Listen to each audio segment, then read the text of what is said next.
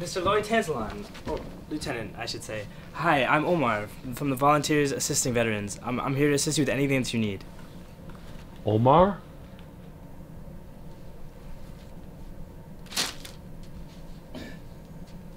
Nice to meet you, Omar. You too. Would you be so kind as to tidy things up a little bit here? It's hard for me to get down low these days. Yeah, of course. Anything that you need, sir. Okay, the garbage bags are in the kitchen. Okay. All right, thank you.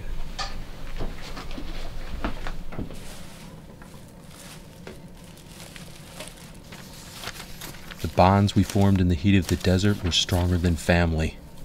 It was a matter of survival. Either you learned to live as a unit, or death would be your only companion.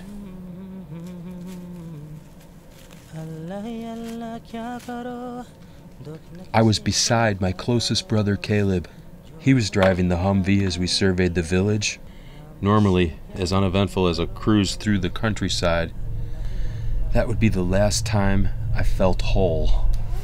In a moment, we were struck by an IED. My ears were ringing. It was powerful, tearing right through the armor, right underneath where Caleb sat. My brother, gone. Stop it! Stop it! Sir, I'm so sorry, sir. Please let me... Stop it! Sir, Don't touch it! You terrorist! You killed my brother! You killed my family! Please, You terrorist! You're a murderer! Please, calm down, sir. Please calm down. Oh, get out of here! Go! Get the hell out of here!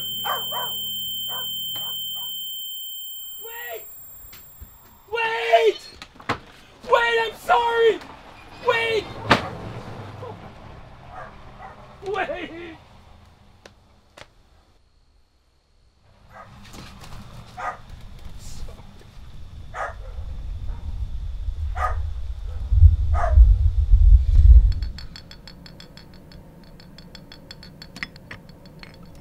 Would you like anything else? Oh, no, thank you. It's gonna be okay, Habibi. Salam. Salam, what does that mean? It means peace. Omar, no one is saying you deserve to have a gun thrown in your face. But at the same time, you probably shouldn't have been singing in Arabic. It was Urdu. Close enough.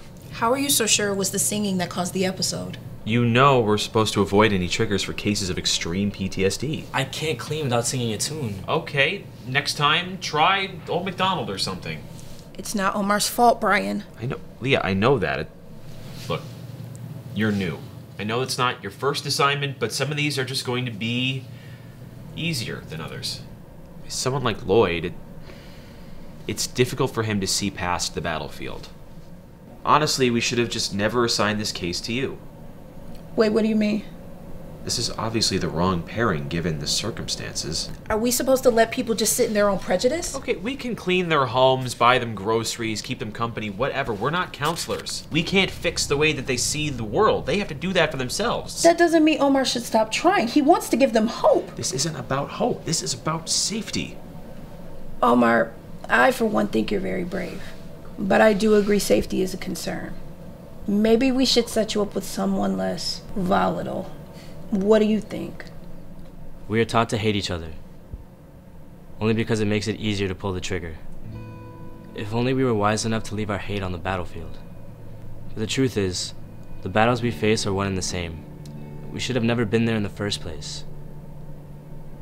Now it's become so difficult to love one another when really, love is what leads to true victory.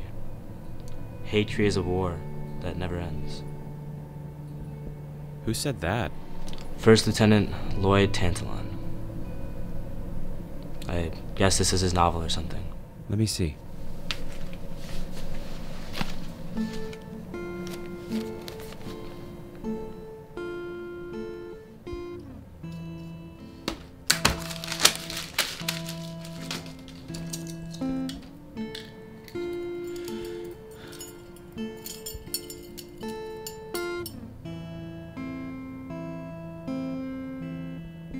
It's not your fault. War is never fair. I should have died with you and the rest of the unit. I've lost the book. And I've lost everything. And that is all my fault. You have to make peace.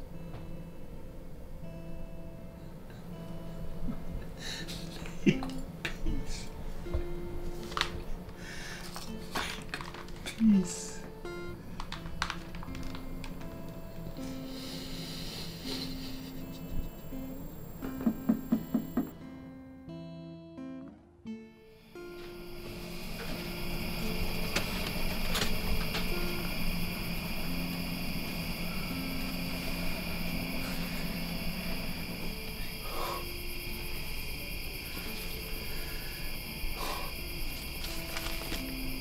Salam. Other than today, lately I've felt the same. But I have taken time that wasn't mine. The way that I saw it was only fair.